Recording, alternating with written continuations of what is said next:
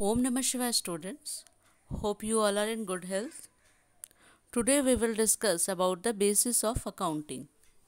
As we know, we do accounting to know the profit and loss of the business by preparing profit and loss account at the end of the accounting period. Now there are two bases of accounting: cash basis of accounting and accrual basis of accounting. And now we will discuss these two bases of accounting in details. What is cash basis of accounting? As its name shows, this system is totally based on actual income received in the form of cash and actual cash paid in the form of expenses. So, profit is calculated by comparing actual cash received and actual cash paid. Profit or loss will be excess of cash received over cash paid or vice versa. This system is generally used by lawyers, doctors and other professionals. So we can see only cash transactions are recorded and credit transactions are ignored till the cash is received paid for credit transactions. What are the advantages of this?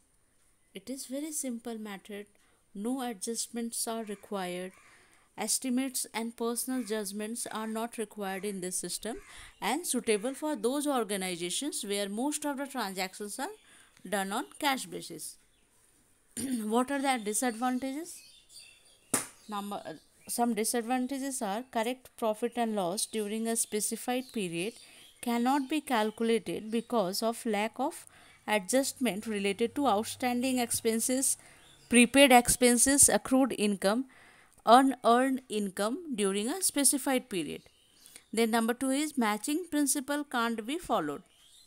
Number 3 is lack of consistency in the profit or loss of the different years due to no distinction between capital and revenue items. And last is this method is not recognized by the Companies Act 1956.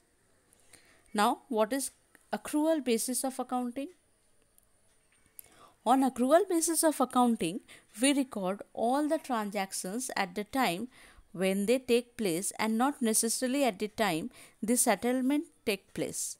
This system of accounting is based on two basic accounting concepts, that is revenue recognition concept and matching concept.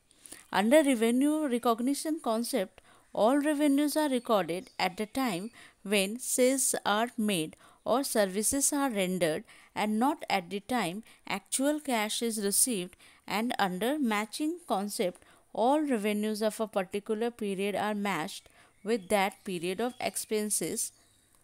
It means expenses are recognized with the revenue associated with that particular period. That is the reason on the accrual basis of accounting we take care of outstanding expenses, prepaid expenses, accrued income and unearned income to know the actual expenses and revenue of a particular period, and further to know the exact profit and loss of a particular period. So, profit and loss of a particular period is ascertained by comparing total income earned with that of total expenses incurred during that particular period. Now, what are the advantages of accrual basis of accounting? Number 1 is due to scientific approach, this method is preferred by the accountants. Second is accurate profit or loss can be calculated during a particular period because all adjustments are done related to outstanding and prepaid expenses and all accrued and unearned income. Number 3 is Companies Act 1956 recognizes this method. So it is systematic. Number 4 is consistency can be maintained in the profits of different years due to distinction between capital and revenue items. Number 5 is matching principle is followed. What are the disadvantages? This system is a complex system as compared to cash system due to adjustment.